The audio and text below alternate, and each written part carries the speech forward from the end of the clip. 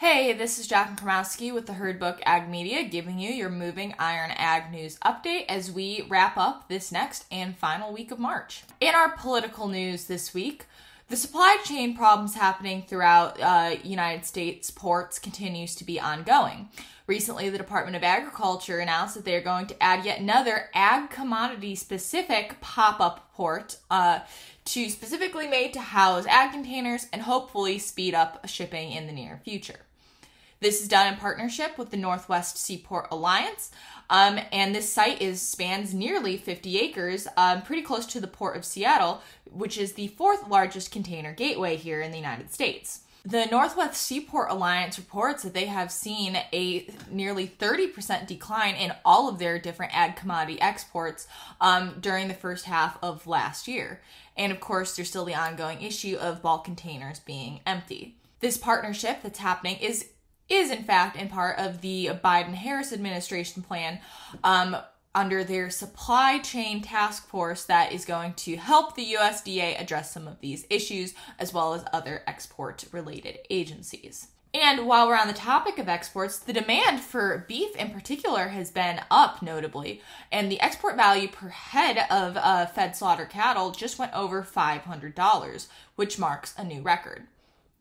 Recently, 200 members of the House signed a letter to the Biden administration asking that they hold off writing new rules for the Waters of the USA legislation, waiting for a crucial Supreme Court case to be decided on before any further moves happen.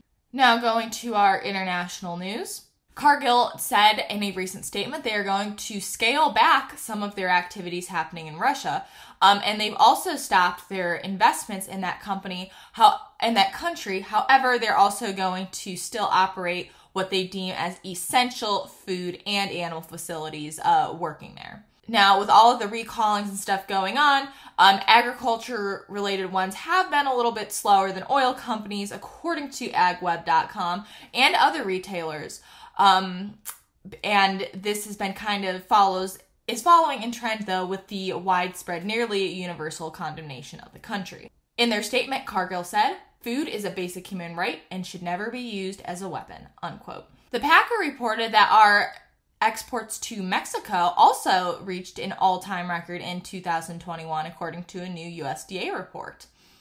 Agriculture exports to Mexico totaled $25.5 billion, which goes up nearly 40% from only $18.3 billion in 2020. These export gains were attributed to grains, dairy products, fresh produce, processed produce, meat, as well as different condiments and related sauces. Up north in Canada, the Canadian Pacific Railway, which covers much of southern Canada and even goes as far south as Kansas City here in the States, is having some issues with their labor dispute negotiations. The labor union cites issues with wages, benefits, and pensions, and they've begun their strike across the country, with 3,000 engineers, conductors, and rail yard workers all being impacted. Already, farm industry groups have written a letter to the Biden administration requesting that the Canadian government, along with the Biden administration, support and help mitigate a strike altogether.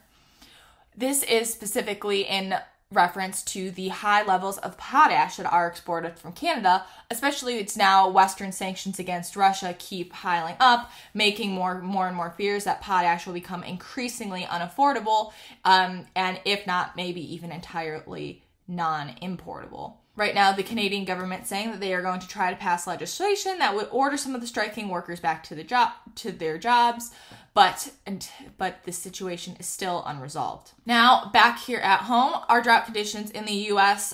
May get worse again coming now through the spring and going into the summer. And the pressures that we saw from last year on various water supplies are still there and could be an impact moving into the rest of the growing season.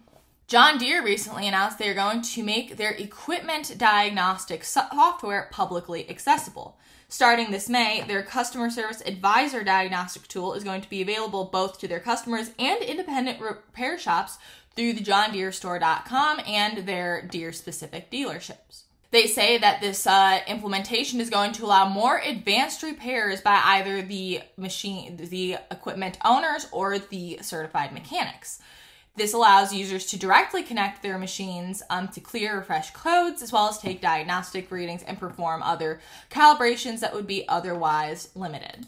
All right, that catches you up for this week. This Ag News Update is brought to you by the Herdbook Ag Media, serving all your agribusiness writing, communication, and media needs. Find us on Facebook, LinkedIn, Twitter, or our company website, the-herdbook.com. Let me know you found out about us here in Moving Iron and get 20% off your first invoice.